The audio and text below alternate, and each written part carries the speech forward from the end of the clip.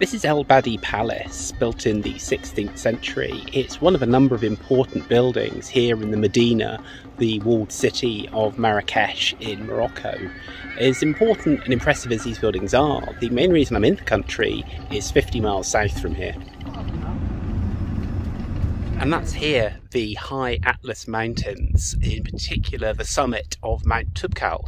It's Saturday today, and on Tuesday morning I'm hoping to reach the summit with the guide and a couple of other travellers, and it promises to be quite a spectacular hike on the way, so let's go see what it's like.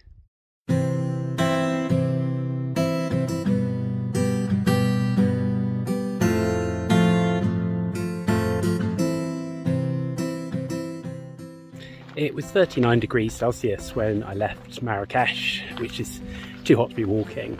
Luckily it's a little bit cooler here in the foothills of the high Atlas, about mid-20s, which with the strong sunshine is still pretty warm for walking. It'll get cooler further up, possibly the single digits by the time we get to the summit.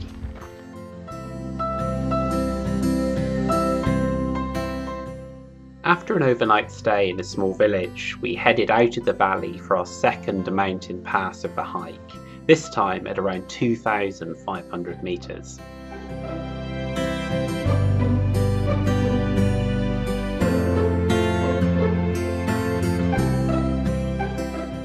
So we've now reached the village of Aramat, which is the usual starting point for most descents of Mount Toubkal. So it's likely to be busier on the trail tomorrow as we head up to base camp to reach the summit the day after. It looks like the weather's going to continue to be good, so it could well be a hot climb again tomorrow.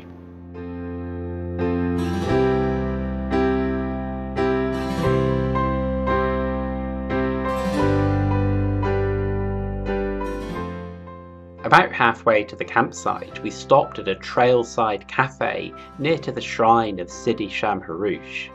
This pre-Islamic shrine is still a pilgrimage destination for those seeking spiritual healing. For us, it was another chance for freshly squeezed orange juice.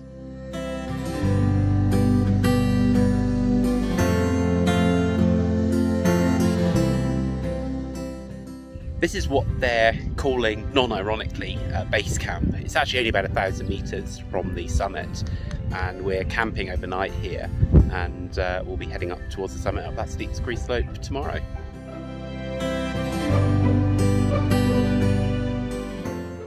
Starting at dawn, before the sun had crept over the mountain ridge, the final 1,000 metres of ascent from the camp to the summit was a steep one, averaging 1 in 4, but with much deeper parts. Underfoot was mostly scree, admittedly easier going up than coming down later.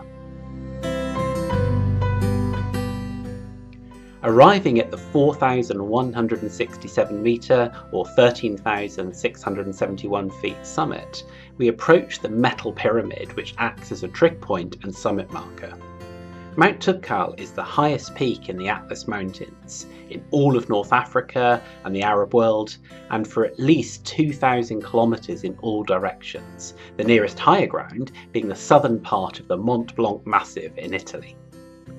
There was haze and dust in the air on the day of our visit, limiting distant views of the Sahara. However, the views across the high Atlas were impressive and well worth the steep ascent and thin air.